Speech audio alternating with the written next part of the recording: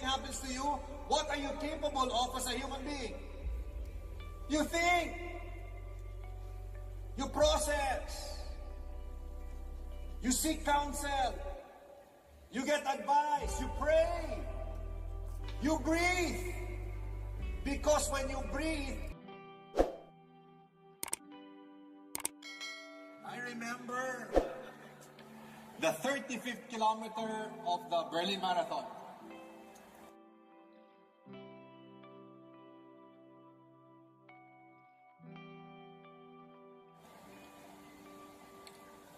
Pag marathon kasi 42. So 7 kilometers to go. And I was telling myself, nakaka-35 na ako. So siguro, slow down a bit, relax. Besides, of the 50,000 runners, by that time, yung 10,000 nag-quit na.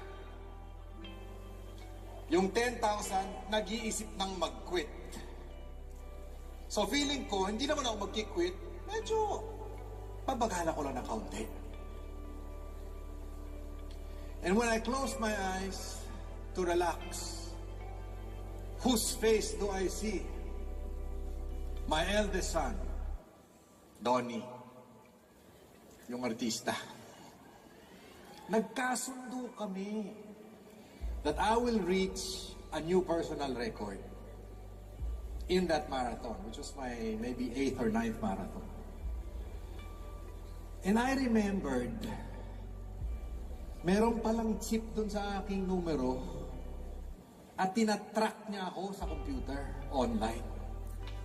Ibig sabihin, every kilometer, he knew my time. At malalaman ni Donny, habang pinapanood niya, na pagdating dun sa 35th, bumagal na ako. And after the race, I know that already my son would ask me, Dad, what happened to you dun sa 35th? Kasi medyo bumagal ka. Now, kung sobrang cramps all over, so, son, grabe, I was cramping all over. Pero tinapos ko pa rin. Bilib siya. Wala namang cramps eh. Or maybe I could have said, grabe, mali ang hydration ko, mali ang nutrition ko, so nagsusukok si Daddy.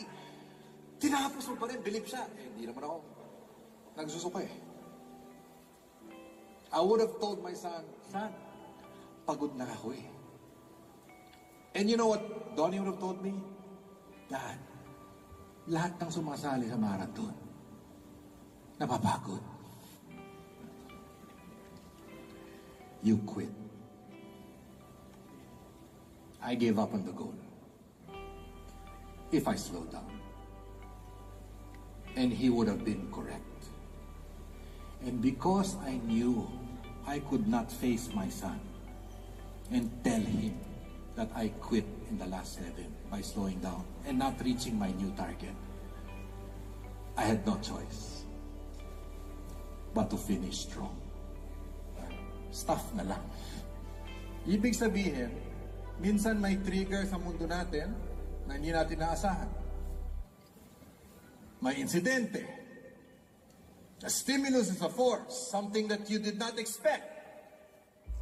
Or feeling natin, more of the same naman eh. Wala naman nangyayari pagbabago eh. At kung minsan ay di-discourage tayo, minsan nabibigla tayo. Change is happening. Do you agree? Change is happening every day. Whether it is family, company, society, things are changing. Peter Senge is from MIT, Massachusetts Institute of Technology. Ang ganda nung kanyang illustration eh. Kumuha siya ng rubber band. Tapos, 3 nets niya. Can you see this? Okay? Vertical stretch. And I love what he said. This is your reality. Nandito tayo ngayon. Okay? This is your dream. Okay? Ito ang pangarap natin. Are you following? At dahil po may gap dun sa realidad ngayon at yung pangarap natin, meron tayong nararamdaman. Ano yung nararamdaman natin? Dahil dun sa puwang na yun, dahil sa gap. What do you feel? pressure, stress, tension. You know what Sengi said? S-E-N-G-E. That tension is good. Huwag kang negative na may tension sa buhay mo. Ang importante, yung tension mo ay dahil may pangarap ka sa buhay. Because that vision pulls you out of bed in the morning. Hindi ka mabangon kung walang pangarap. Are you following? He calls it creative tension. It inspires you to move forward. There are only two ways to lessen the tension. Kasi pag sobrang naman ng tension, ano mangyayari? Bibigayo. Tama ba? Dalawa lang ang pwedeng mangyari para mabawasan ng tension. You change your reality and move towards the vision. O pwede rin yung isa. Huwag ka na lang mangarap. Eh, mamatay ka na lang kung di ka mangarap. Tama ba? We are insatiable. And we were meant by God to move from glory to glory. Huwag kang kampante. Huwag na yung pwede na. Mangarap ka pa.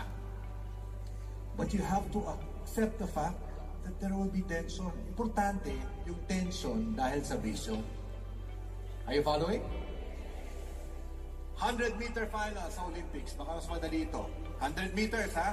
Takbo. Lahat ng mga tatakbo nandito sa starting line. Ito po ang finish line. Question. Meron bang tension sa mga tatakbo sa starting line? Of course! Wala naman nakaupo sa harap. Pag ano, ha? Tawagin nyo, selfie muna tayo rito. Lahat may tension sa simula.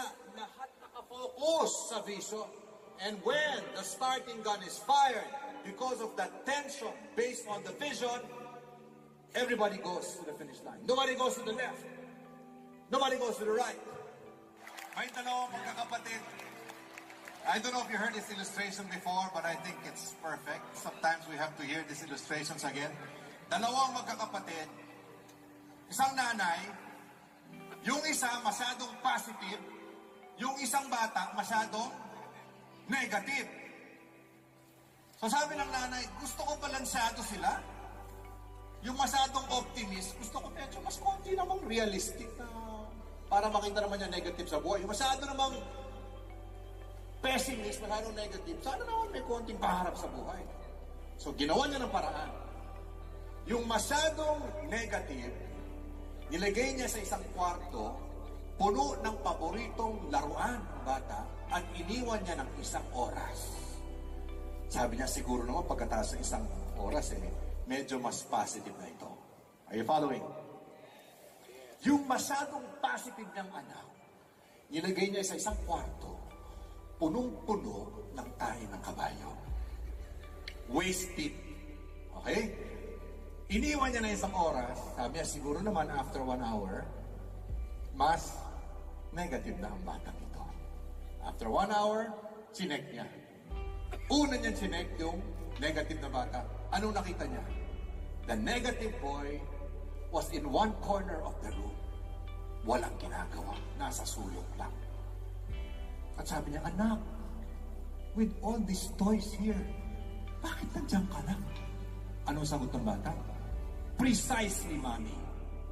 With all these toys here, for no apparent reason, there must be a catch somewhere. Ano, pag negative ka, talaga negative kayo, no? So medyo na-down siya, pero sabi niya, siguro naman yung positive, medyo may nangyari na. So sumilip siya, hindi siya pumasok, ng kabayo, sumilip lang siya. Anong nakita niya? Aba yung bata, gumagano. Sabi niya, anak, bakit? Anong ginagawa mo? Sabi niya, Mom, with all this horse shit here, there must be a horse somewhere. Ha?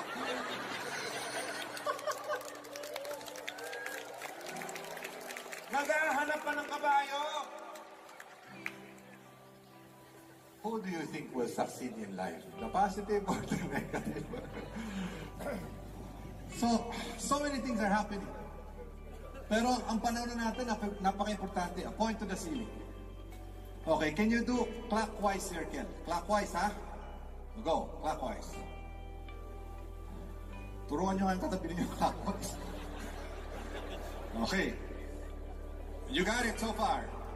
Now, follow me ha. Do not change the turn. Kailangan parehong ikot at pointing up. Pero ibaba mo lang hanggat nasa stomach level tayo. Pointing up pa rin, same turn. Okay, now, look down. Clockwise pa ba? Clockwise pa ba? Eh kung clockwise pa, may problema ka sa paningin mo. Nagbabago, di ba? Maulitin nyo. Eh ba't nagbago? Hindi na nagbago yung ikot. Anong nagbago? Ang perspective. This is the view from the top. This is the view from below. This is the view of the child. This is the view of the parent. This is the view of the upline. This is the view of the downline. This is the view of the subordinate follower. This is the view of the boss. All views are correct. It's a matter of perspective. And let me tell you this, the one who is able to see all the views will become the leader of all. I don't know if I shared this before. I think I have to stress it again. No matter what happens to you, one of my mentors, John Maxwell, reminds us, it's not what happens to you that's important. It's what happens in you.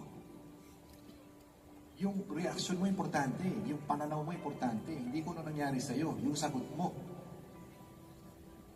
Ang hayop, mga kaibigan, ulitin lang natin to, alam niyo na to, pero nakakalimutan natin. Pag meron pong puwersa o stimulus po tawagin, hindi nag-iisip yan. Bigla yan magre-react. Instinct. Are you following? Ang tao, katabi mo, tao, pag may nangyari, may gap muna eh. Hindi basta-basta dapat nag-react yan. May gap muna, may panahon. Bago siya nag-react. Are you following? Anong dapat nangyayari dun sa gap na yun? What's supposed to happen? When something happens to you, what are you capable of as a human being? You think. You process. You seek counsel. You get advice. You pray. You breathe. Because when you breathe, you make better decisions when you're at rest. At ang humihinga, namamahinga. Ang problema natin, pabigla-bigla reaction eh. Yan ang problema natin sa bayan natin kuminsan eh. Feeling natin lahat, biktima tayo. No, you're not an animal. You can always choose. You can always respond. Sa diksyonaryo, ang reaction, hindi response. Alam niyo ba yun? Iba yung dalawa. Akala ko dati pareho lang yun. To respond is to positively react. Hindi ko alam yun. Akala ko pareho lang yun. Kaya ang doktor, pag binigyan ka ng gamot, at hindi tama ang reaksyon, di ba? Oy, naku, nagre-react katawan mo doon sa gamot. Pero pag maayos, wow, nagre-respond ang katawan mo kasi positive. Are you with me? No matter how challenging the situation, no matter what your problems are, no matter how difficult the competition, no matter what your children don't do to obey you or your husband or wife has done to hurt you, you can always win if you choose to react positively. That's not the victim's mentality. That is the victor's mentality. And that is for every human being like you and me.